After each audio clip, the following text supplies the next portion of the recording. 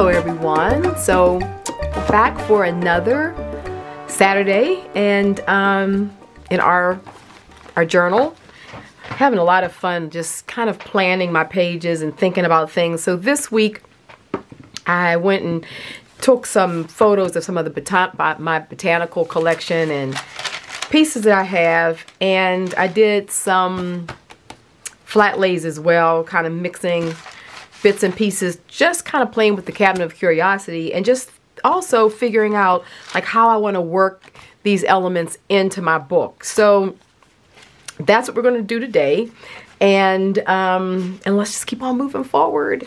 One of the things from last week, you noticed how like I really preserved this page because I liked that Asian text that was a part of the printables.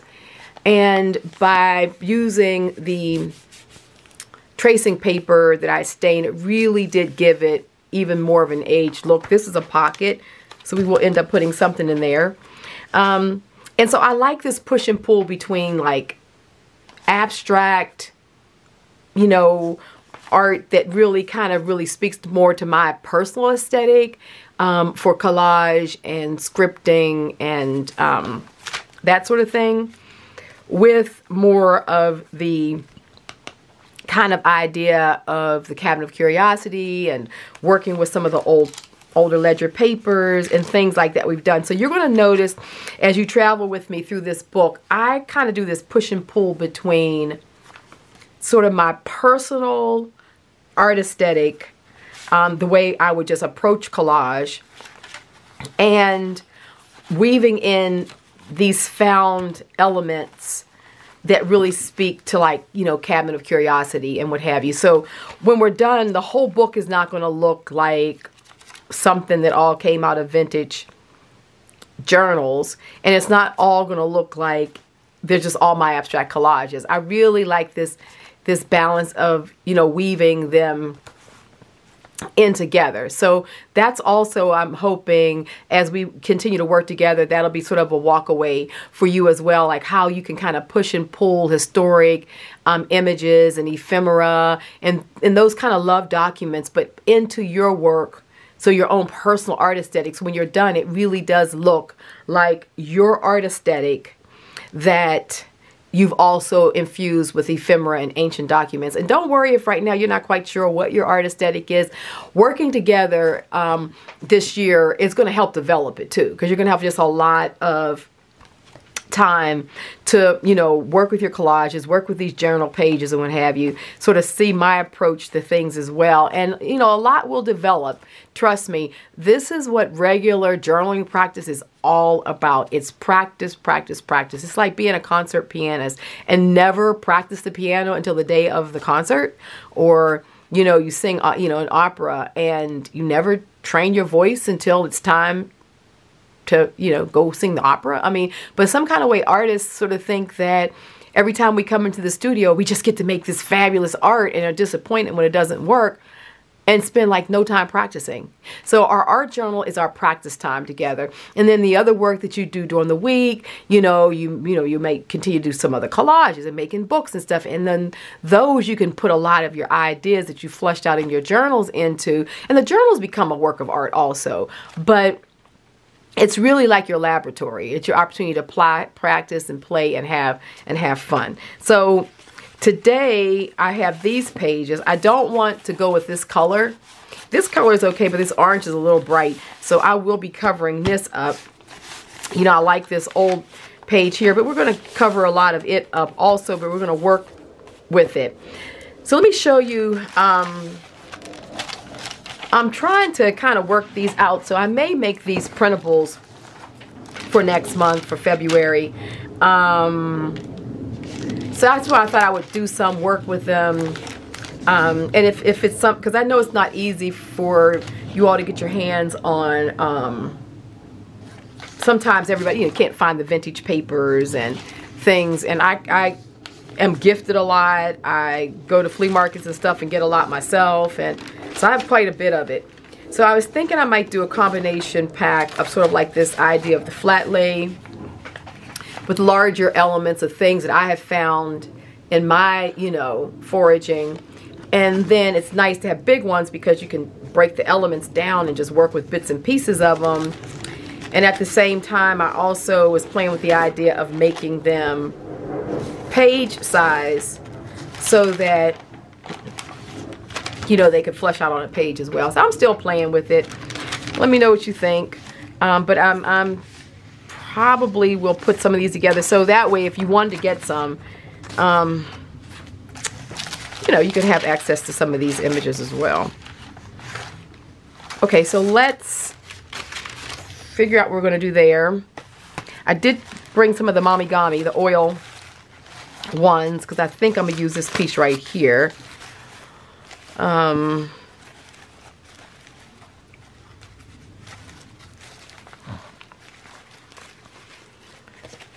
These are such cool pieces. I think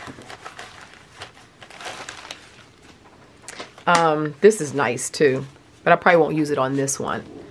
But it has that old wallpaper look. So I'm pretty sure I'm going to use this right here. And then I went through and pulled out my stamp box because since I think, since I'm working with the flora and these little insects, I have some stamps. I always collect these when I travel. I got these in San Marcos Square in Venice. I think that's where I got these. It's a little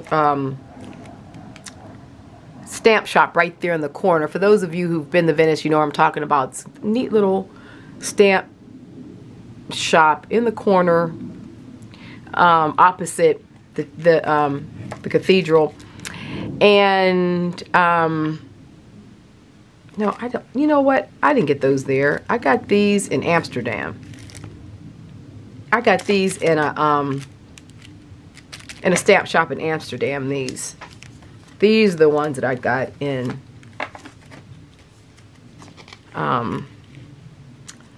Venice.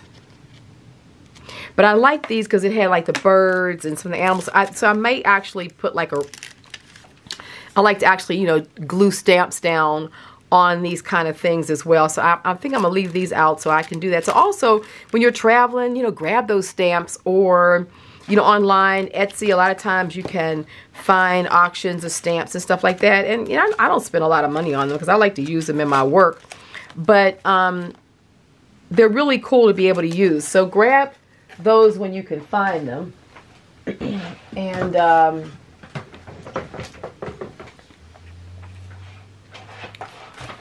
And let me see. So pull this out. Put this to the side.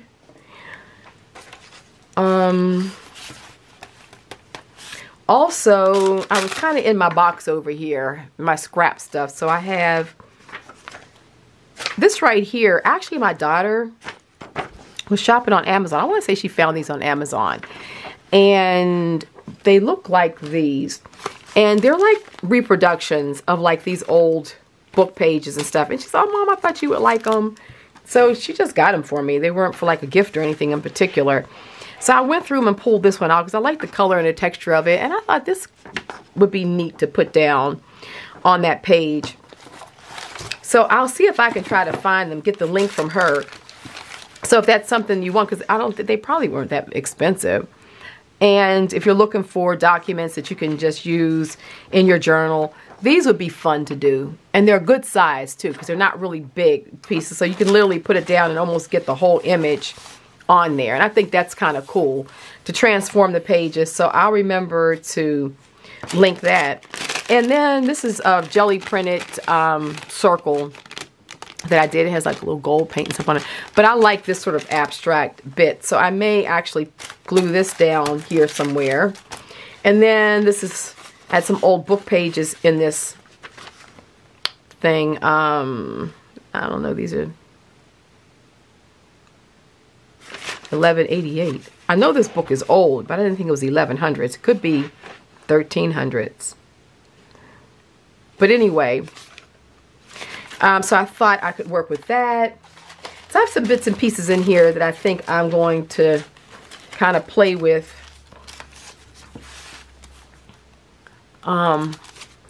And then I'm also thinking that I'm going to work with this image here. Now, purposely, when I reproduced these, I did them so that they would be not so much color in them and be a little bit more subdued and almost grayed out, so that it kind of gave it a more vintagey look. So I'm still playing around with the actual filter, or how I'm going to, like, these aren't filtered. I've just photographed them in a sort of a mild light, natural sunlight.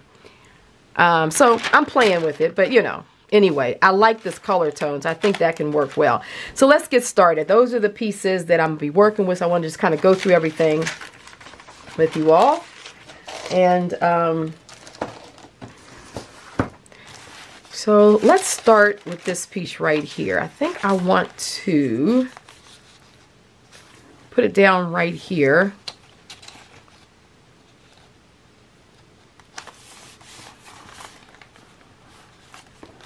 That'll kind of, I'll just let this kind of spread to the other side. But I am going to go ahead and rip that straight edge, so it's not such a straight edge on it.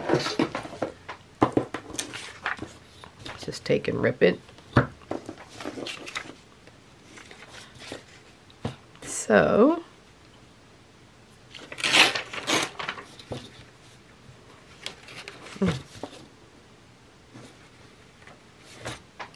get my other ruler.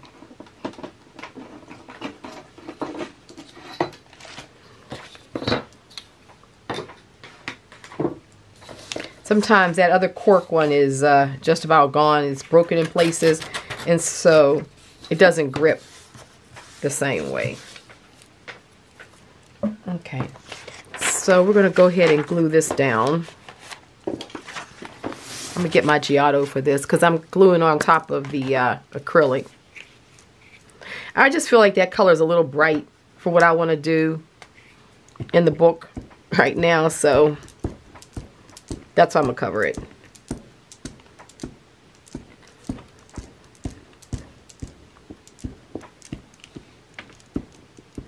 So, oh, okay, also, I wanted to just kind of keep on following up on the, on our Pinterest board, our Cabinets of Curiosity board.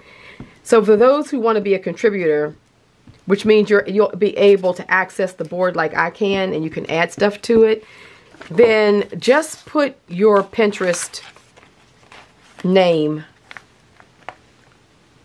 below. Like whatever, you know, whatever the way I could find you on Pinterest. And then what I can do is I can send you an invite. So you'll see it on your Pinterest notifications, and then you can click that invite, and then you'll be able to come on. That's probably going to be the easiest way to bring you on as a contributor. So for those of you who want to kind of add to the board and help me flesh it out, we have two boards.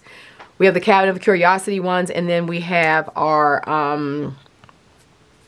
Eclectic Artiste, Selective Hoarders.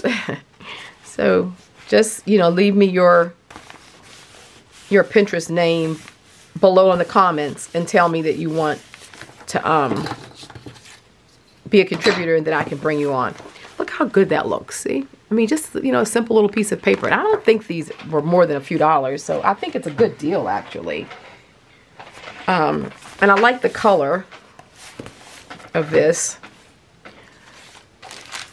Now, what I'm going to do, see if I can just rip this close to it so I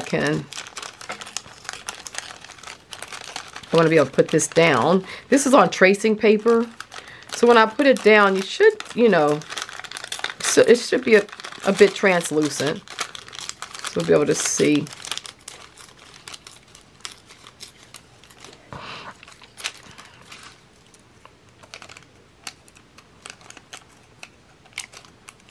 Okay.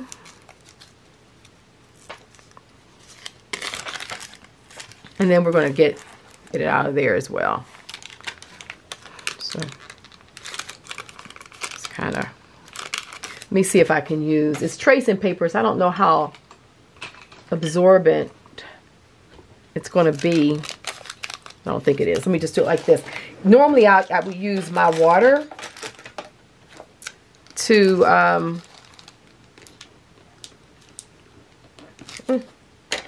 this is the point, to just rip it, but this is like a tracing paper or a deli paper, so it's not going to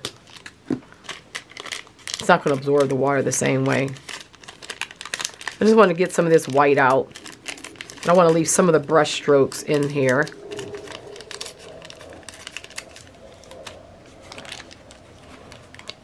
So we can kind of see through it. And see, it's like a circle here and one there. So I kind of like that in the middle there. So I think I'm going to put that down. But let's just kind of get all our ideas fleshed out.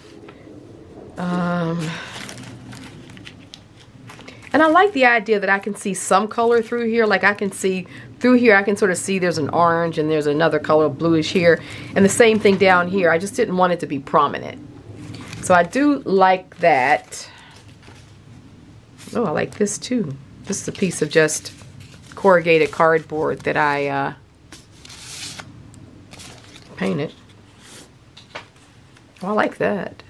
And it becomes like a little tuck spot. I might put this down. Let me see, where's the fold going to be? Because that is not going to fold. So it's going to definitely need to be inside of the...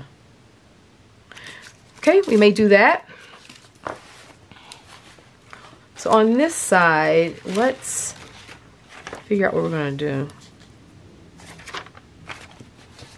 I think I'm going to let this edge kind of float in on this paper because I like all this staining there, so I don't want to cover it all up. So I think I'm going to do it, maybe put this down like that, glue that. I do have a little bit of this, which would really be cool. Let's go ahead and glue this down.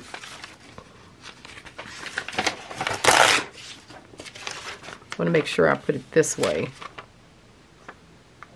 I don't want that edge there. Okay. So so this is, I have collected a lot of old books over the years. And some of them are quite old from my early days of working at the Smithsonian, when I would get, you know, a lot of the books that were just old or falling apart, or they didn't want to preserve, they would give them to us. So this, I want to say, is from the collection of books that I got then. And so I definitely like taking them and using them in my work. And I have enough of them that I don't have to reproduce them, but sometimes I do reproduce them. It just sort of depends. But just don't worry about your books being too precious, because if you have a book that's worth thousands of dollars, okay, then at that point, either you keep a book because it has some sentimental value to you and you don't want to mess it up, you don't want to, go in on it, or you may keep it because it's a very rare book and it's worth, thousands, even tens of thousands of dollars. But a lot of books that are worth just a few hundred, there's normally 200, 300, 400 pages in a book. So if you did it per page and then you used it in your artwork, and let's say you turned around and sold your artwork even for $50, how many pages would you have to use in order for the book to have paid for itself? You know what I'm saying? So that's how I look at it.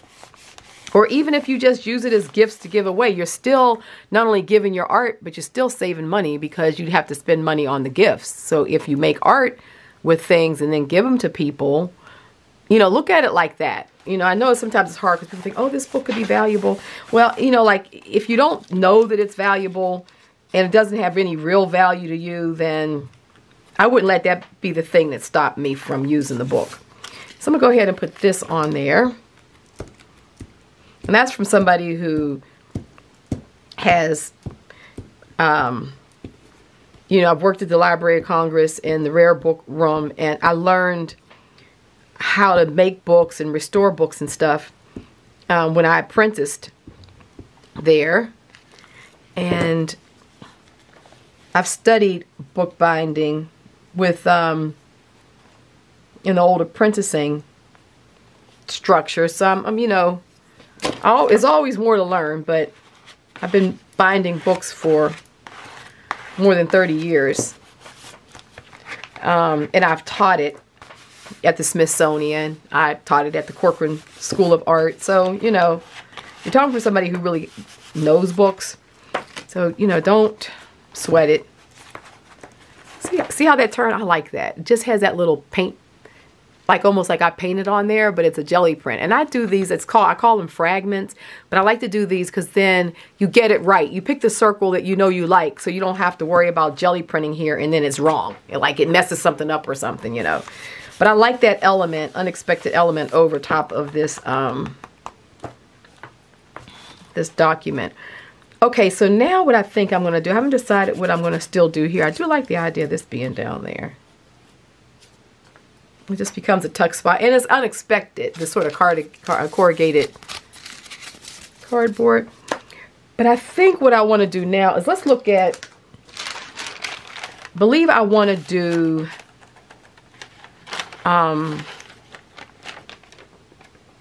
this. Let's just do like this first. Try to tear it slowly because I want to get that sort of really rough edge, but I don't want to have it go south on me. And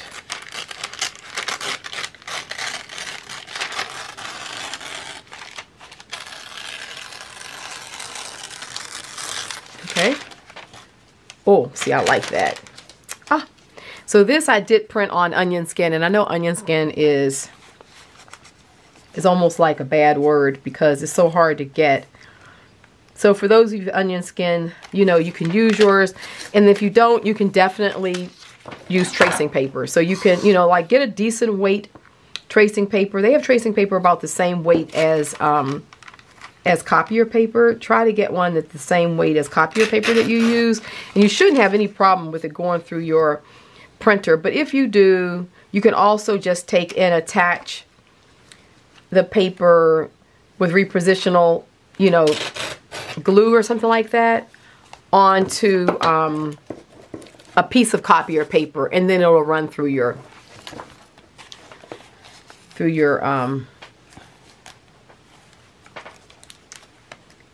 copier. But like for me, this just seems to just go right through the copier, this onion skin.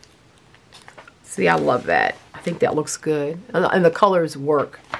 But now we need to have something interesting going on up there. And let me see where.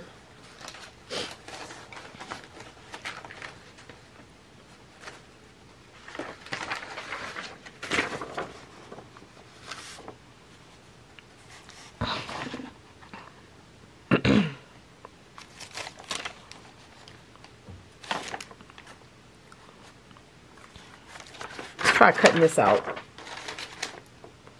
I don't know, but I think that could be interesting. So, you know, you can take these, use them in whole and part.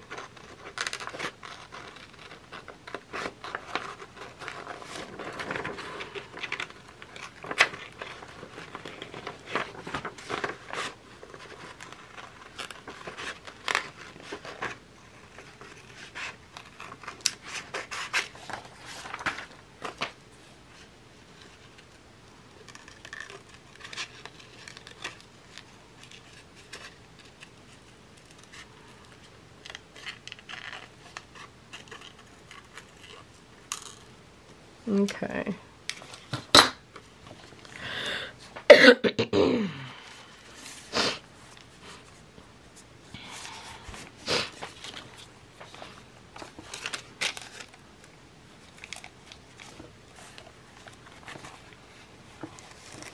That's nice, because we just want to kind of build up these layers. Just keep on building up layers. Let me put something there. I do like the idea of this going maybe down the side. Keep on the time here, because sometimes I get to work and not pay attention, and then the camera stops.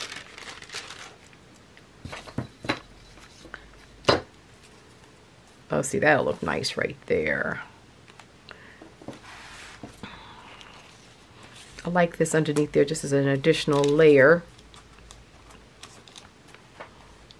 That could go here. And we need to put something right in there. Oh, I know I'm going to use my stamp too. Let me pull that green stamp out. I don't know, that really kind of caught my eye.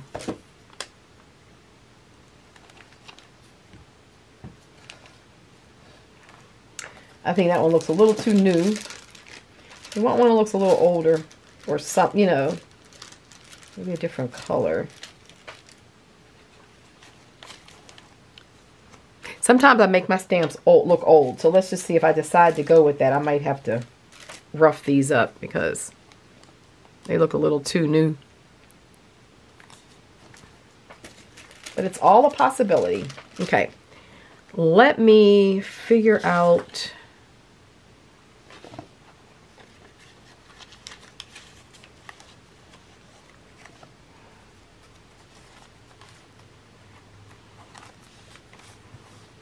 Be nice to have something like that back there, but I don't want that. Let me see what else we have. I should have some of my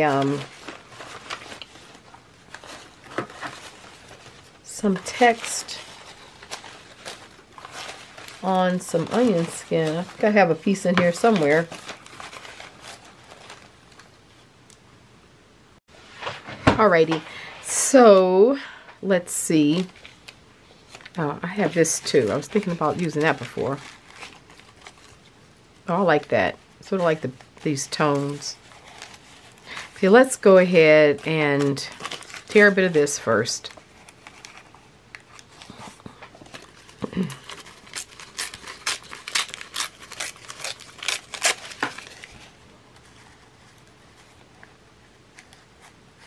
And something like that would be good. And then this will go down here.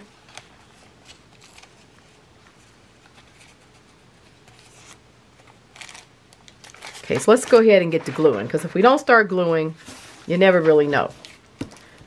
So I'm going to use my Giotto. This is some of the mamigami that we did with the oil, and it's still got a little bit of oil you can see seeps out a little bit, but it's basically dry.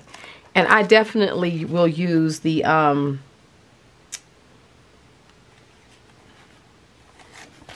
Giotto. And it'll stick just fine. You don't have to worry about it lifting or anything. Once it dries. So we'll have enough glue there. Okay. So let's go ahead and get this down also. Time to make commitments, because if I don't, you know, just kind of keep on moving and moving and moving stuff. The idea is for, you know, the page to look like a collection also.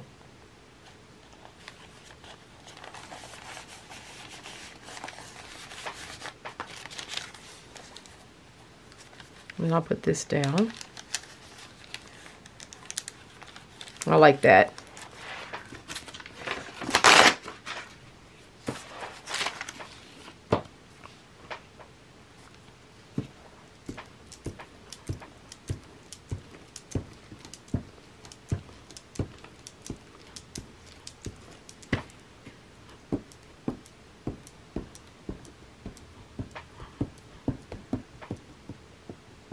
Okay, let's get this down. And I like the fact that though I have this, I've covered the page up by using the onion skin. You see how much of the page you still see underneath, because it just goes so beautifully translucent. So you know you're not losing anything, you're just getting some really good layers. And even that shell with this piece of rusted bit that I did as a flat lay, you really see how that rusted bit against that shell pops nicely. So we really haven't lost anything there. Let me just go ahead and cut this.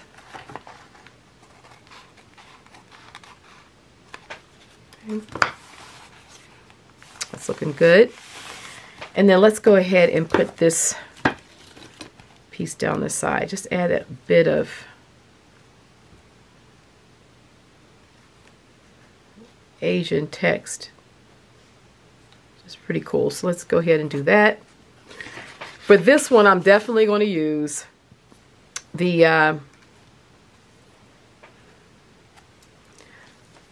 𝐼𝐍𝐼𝐬, because this book page is very old and brittle, so the I got to be careful with the 𝐼𝐍𝐼𝐬, but the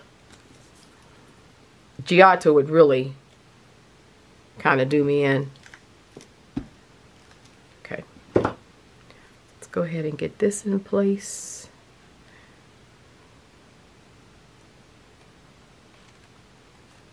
Just adds a bit of old world interest to our page. And because it's also the Asian paper, you can see through it too, which is nice. So you can see how you can still sort of see, you know, you can see through it. I really like that. See how it doesn't look so bright? It doesn't, because I didn't want it to look white or too much color. I felt it would look a little bit more authentic if my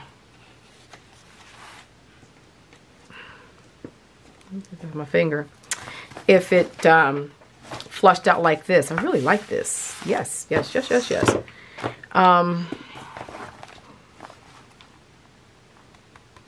So let me see. What do I want to do?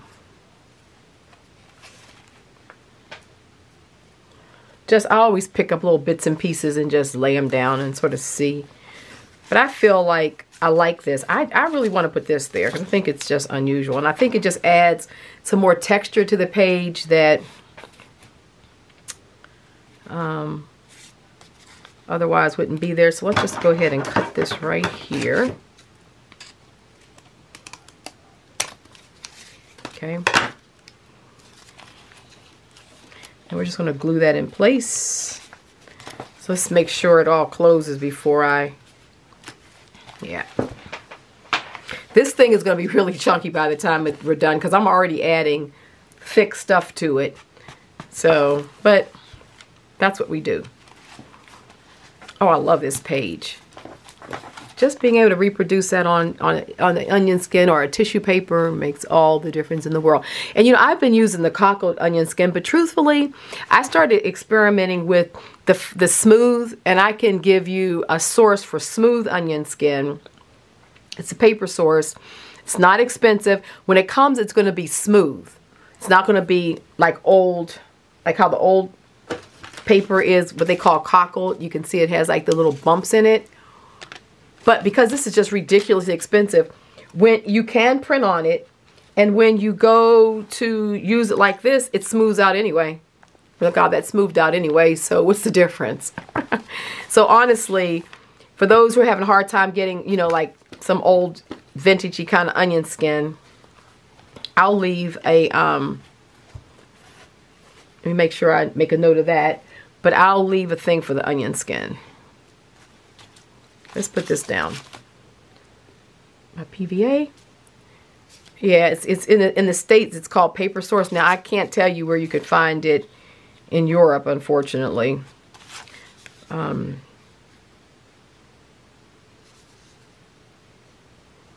I know where you can get it here. And it's really worth it considering what onion skin has become. Honestly, the price on eBay and stuff like that has just gone crazy. Okay, just kind of hold this down. I kind of made sure that I stayed away from that edge because I want it to be able to turn nicely. But I definitely wanted to put this on here.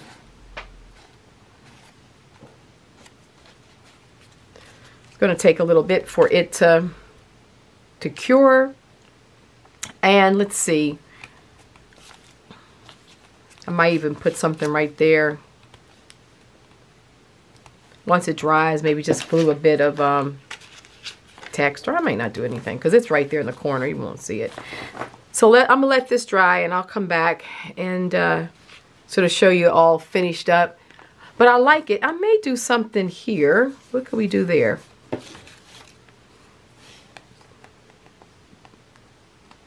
This is where a stamp would come in nicely. If I could find some that don't look so new. Actually, I do like a stamp against this.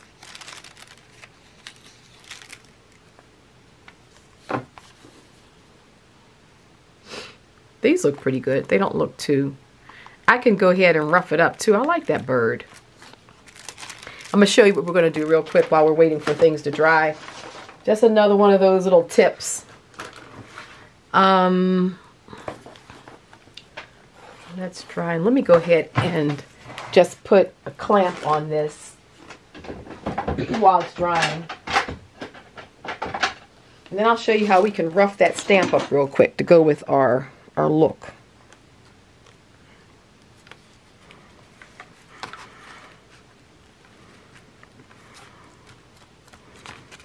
Okay. Love that. It's unexpected, you know? Okay.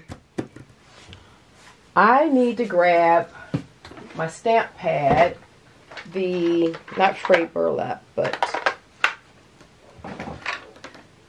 let me find my stamp pads and I'll be right back. Okay, so I am back with my stamp pad. Now what I like to do for the most part, oops. Okay, what did I just do with the stamp? Oh, here it is. What I like to do for the most part is, you know, I want things that kind of like get an old patina to it. And you know, I'm using a lot of sort of grays, blacks, these creamy tones, this sort of blue like of our wood and stuff like that. So, you know, there's a few different ways you can go when you want to antique something. I know the classic way that you see done mostly is taking Tim Holtz vintage photo and then just kind of going around the edges and all that kind of stuff and making it look old. Well, that doesn't really so much work for my style. Like, you know, sometimes that has its place, but it's like only one type of old, you know, where there's all different kinds of old because there's all different soil from all parts of the world. So the soil in the south of France is more clay, gray clayy, where the soil here in the American Southwest is a little bit more rougey, reddy, brown. So the soil that's floating in the air that gets trapped in the moisture molecules that then settle on old stuff over time and age it is what gives it the color. So it's not like a universal old age, you know what I mean? It has to do with where you are, the color of the soil, all that kind of stuff, the dirt, the dust. So anyway, for this one, I like this this sort of creamy color, and I want to definitely put it down like right here. I think that'll work well. So it's going to go nicely with my palette. It just looks a little too new, right? You see, it's a little too new. So what I'm going to do is I like to take a little bit of pumice stone, and pumice stone is like a chalky, it's like a French gray to me. It's chalky color. And I just put a little bit down on my,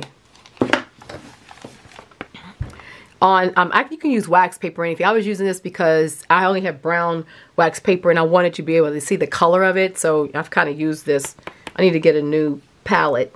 But at least you can see the color that it comes out as. And then just spritz it a little bit. Just want to spritz it a little bit. And it's going to bead up. See how it's beading up? And I just kind of like rub it around with my finger just to kind of get it. See, sort of this chalky gray, you know, kind of color. And then taking the stamp, just kind of dab it in there.